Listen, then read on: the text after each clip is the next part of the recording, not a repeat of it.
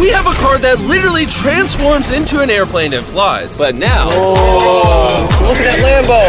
Oh, I almost hit it.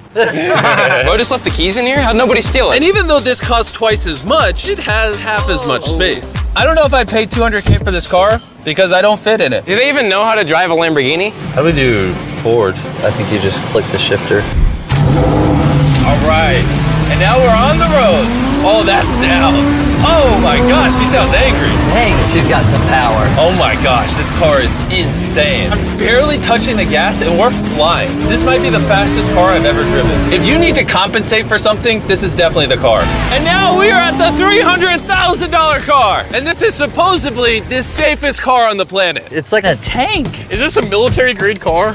Yeah, this is so high up. You were also just in a Lamborghini, to be fair. True perspective. Let's go over what makes this car so safe. First things first is the bulletproof windows that are this thick. The car is also encased in explosive-proof armor that we're gonna put to the test later on. Carl,